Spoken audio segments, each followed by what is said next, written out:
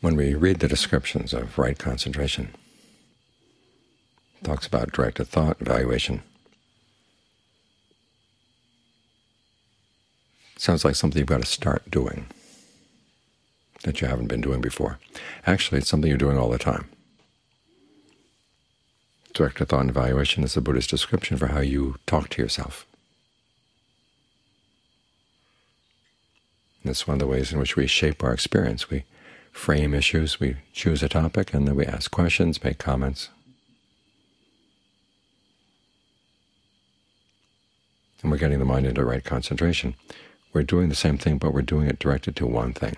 And we're trying to do it with knowledge and a lot more skillfully. That's the difference. You might describe it as redirected thought and reevaluation.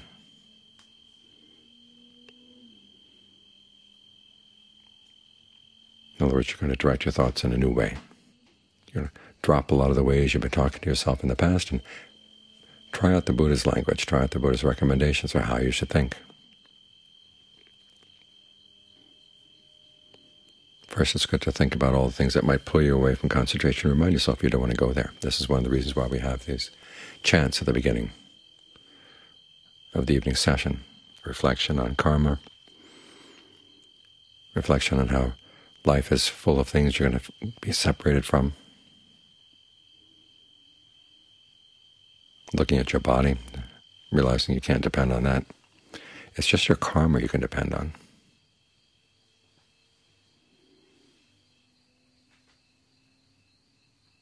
So you think about all the things that other people have done to you and realize they don't matter.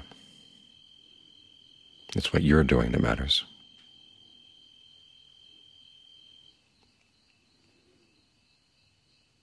And then you think about the fact that all beings are subject to aging, illness, and death. All beings are subject to separation.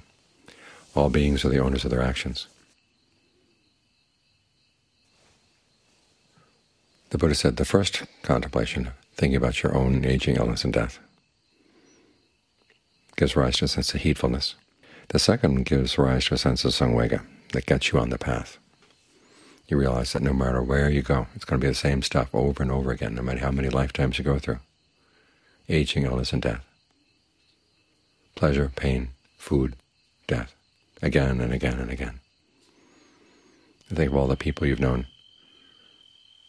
The Buddha said it'd be hard to find somebody who hasn't been your father, mother, brother, sister, daughter, or son.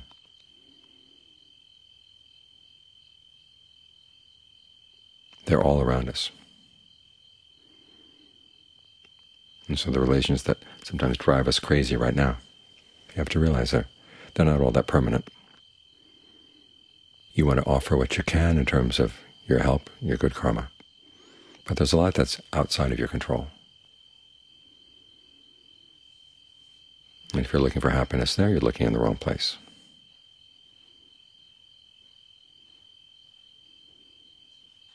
And then you've got to have goodwill for everybody. If you had ill will for them, you'd be entangled in all kinds of problems, and you'd feel bad about yourself. Either that or you'd feel justified, which puts up the wrong attitude in your mind. So you develop goodwill, compassion. In other words, you want to help those that you can. Empathetic joy, you're happy to see those who are happy or are doing things that are skillful. But then equanimity, realizing ultimately it comes back to that principle of karma. There's some people you cannot help because of their karma or your karma. And it's not that you're indifferent to them, it's just you realize you can't put your energy there.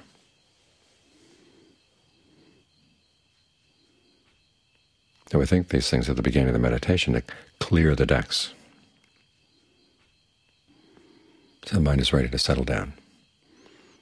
That's when you start directing your thought to the breath. In other words, you keep reminding yourself, this is the topic you want to work with. And then you try to evaluate it. The evaluation is the area where we often have to relearn how to talk to ourselves. The breath comes in, goes out, it feels good. Okay, just notice the fact that it feels good. And then try to watch. How did I breathe that made it feel good? We talk about letting that sense of ease spread. Well, there are ways you can grab hold of it to spread it out, and you ruin it by grabbing hold. How can you let the ease just sit there lightly and then spread on its own? Think of the word allow. You allow it to spread. Well, you try to maintain the rhythm of breathing that feels okay. That feels like it's flowing smoothly through the body.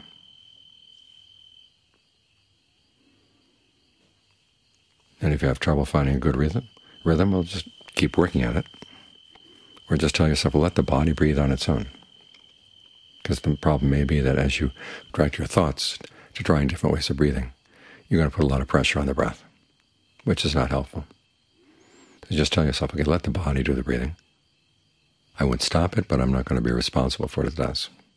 I'll just sit here and watch.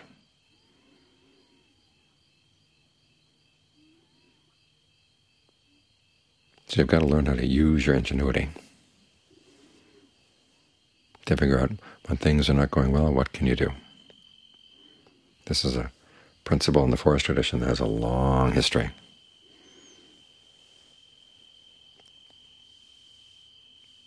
People going to study with Ajahn Mun would sometimes complain to themselves whether there were things that he was leaving out. But then his principle was, if everything were handed to you on a platter, you'd get used to just getting it every day for free.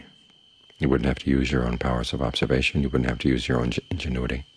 You wouldn't have to learn how to develop a sense of just right, which is where the discernment comes in.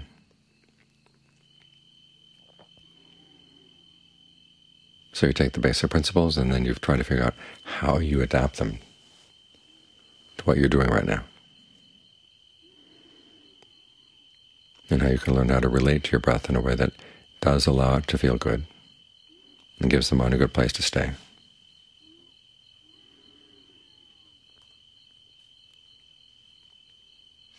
And then as the mind does settle down, you have to deal with the fact that sometimes you feel unstable. It's something new. You have to learn how to talk to yourself then, too. To remind yourself, okay, this is going to take some time to feel secure here, and to feel okay about not talking to yourself much, just about a few basic things. There's no interesting conversation going on. Think of that cartoon that was in the New Yorker years back. Two women are talking, and you can look into the living room. They're in the hallway. You look in the living room, there's a guy sitting and meditating. And the wife is saying, Henry used to be such an interesting neurotic before he took up yoga. Well, the conversation that goes on in the mind as you're getting it to settle down becomes less and less interesting. It's there just to maintain you.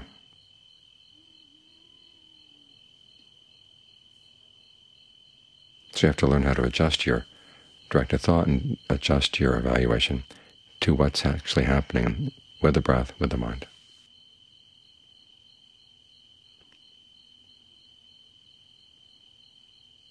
So you can relate to the present moment in a way that's really secure, because this is where you're going to be doing your work.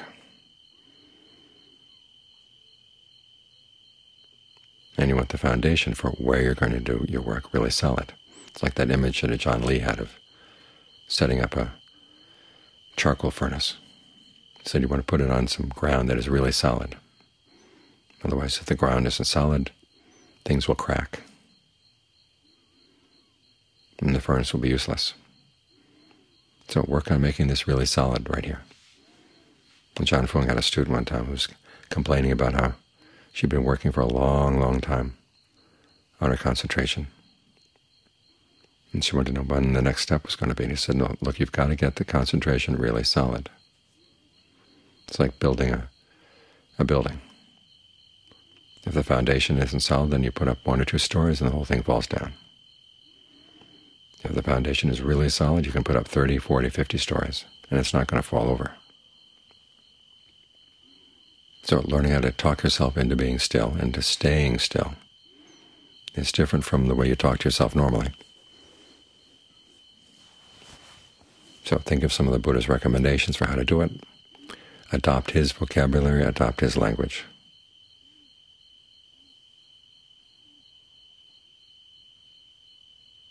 And see how you can rethink and reevaluate your way into a state of mind that's really solid, secure, ready to do the work that needs to be done.